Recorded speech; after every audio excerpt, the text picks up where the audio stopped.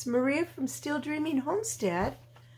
I'm glad to be back with you, and if this is your first time, please, if you like this story, subscribe and share it with others. I'm sure there are lots of kids that would like these books. The first one, though, was called The Hair-Pulling Bear Dog. You would probably want to start at the beginning, although you can start anywhere, but this one was very good. So I have them all on my YouTube channel. So you just go back, scrolling back, and they're all numbered with the chapters and the names of the books and stuff. So I'm hoping lots of people get to hear these stories because I think they're so good. But tonight we're reading out of The Ghost Dog of Stony Ridge. So yesterday, DJ and Alfred went to Sudden Lake, and they saw for themselves dead fish all over. And when some campers came, they could smell the coffee just smelled horrible. And so they know that that poison that they've been talking about is really in the water. That's a bad thing. But after those campers left, because they didn't want to be by a poisoned lake, DJ and his friend Alfred, they heard the bugle dog, the ghost dog that everybody's been looking for. So they are going to try to get it. So we are on chapter 9 already, Chasing the Ghost Dog by Moonlight. The boys skirted the arm of the lake, running as fast as they could by the moonlight. They saved their flashlights except for the occasional quick look at some obstacle, something that could be in their way. It took only a second to decide whether to go around to the mantensia, remember that's a type of tree, or downed logs or under low limbs. DJ hoped they wouldn't kick up any rattlesnakes. Boy, I'd hope not. Though he knew that usually the reptiles get out of people's way if given a chance. You know, that's good because I wouldn't want to be by one. Still hear the ghost dog? Alfred asked as they splashed across the marshy area and stepped onto dry land to catch their breath. Yeah, don't see him anymore, but I hear other hounds too, all different directions. More hunters have heard the ghost hound, Alfred guessed, and they're out trying to catch him. But this is one animal their dogs can't trail any better than Hero. The boys ran on, breathing hard, but afraid to stop because they didn't want to lose their quarry, what they were looking for. As they rounded the arm of the lake and swung back the way the hound had vanished, Alfred slipped and fell. His thick glasses fell free of one ear. Just like that. That's probably not going to help him very much. DJ stopped and panted. You okay? Yeah, just scratched my hands breaking my fall. Let me fix these glasses. Smeared them, but can't take time to clean them now. You still hear my dog? DJ smiled in the moonlight. I still hear him, but he's back in those pines. Blacker in the inside of a mud pie in there. So it's really, really dark. We'll use our lights. Come on. DJ let his dog run ahead of him, and the light lead chain instead of making Hero stay at the heel position. The little hair puller had shown no interest in their quarry after identifying it as a hound. Right about here is where we saw the ghost dog. DJ panted, slowing and looking around. Up ahead a little more, I think, Alfred replied. along about where that old dead snag is standing. Suddenly, Hero's unconcerned trot changed. His nose went to the ground.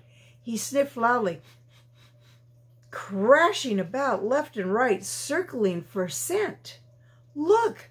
cried Alfred. "Hero's got the scent of that ghost dog." The little hair puller threw back his head and let out a howl. "Oh!" Then Hero leaped to the end of his leash and began pulling as hard as he could as he surged ahead, fighting the chain. His powerful hind legs dug into the ground, and his stubby tail whirled like a broken propeller in the moonlight. "No!" DJ yelled, starting to run after the dog. He smelled whatever it was the ghost dog was trailing. "Raccoon?" Alfred asked, running up even with DJ. "No way of knowing for sure, but the way Hero's going after it, I'd guess a bear." "Bear?" Alfred skidded to a stop and gulped in air. "We got no gun. We got nothing if we run up against a bear." "Don't worry," DJ laughed, half turning to call back over his shoulder. "That booger's probably chased whatever, that bugler, not booger, has probably chased whatever it was right out of the county. But Hero can smell the scent strong now. Listen to him baying." "I hear all those other hounds too," Alfred puffed, trotting again with his friend. "And away off over there, I can hear the ghost dog. Come on, we've got to get to him first." The chase took them round another small arm of the lake. The boys were now on the opposite shore from where they had camped. Hero was straining at his leash, baying joyfully and enjoying the chase. DJ ran steadily, remembering what his grandfather used to say. DJ was half jackrabbit and half boy. The jackrabbit part was taking over. But Alfred was all boy, and the long chase was tiring him out. He was falling behind. DJ pulled in the struggling dog and waited for his friend. "You okay, Alfred?" Alfred breathed hard.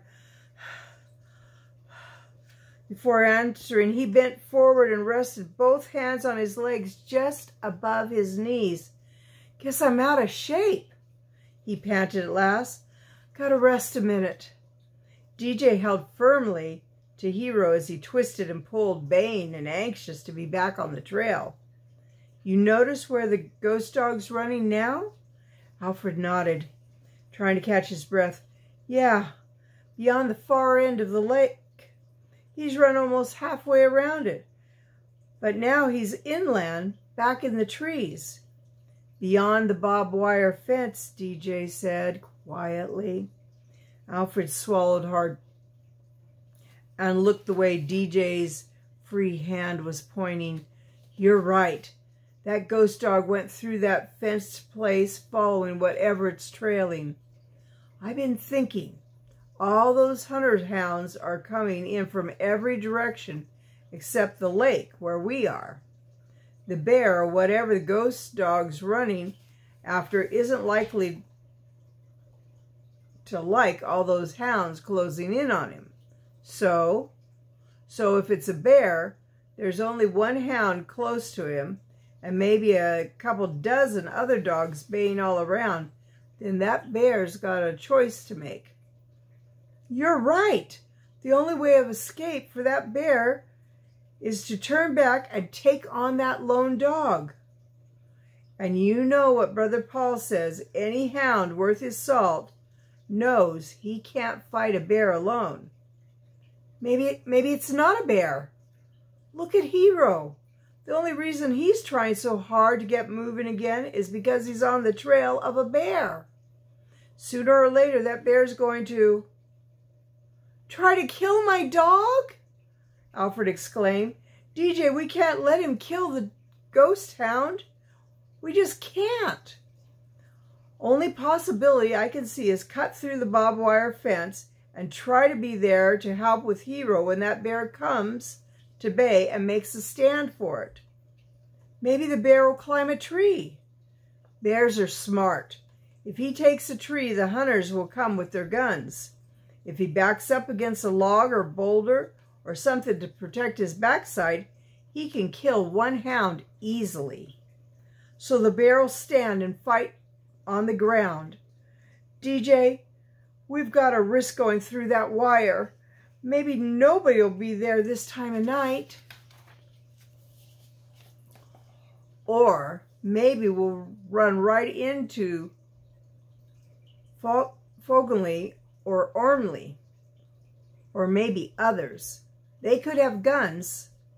For a long moment, Alfred hesitated, breathing hard and fast.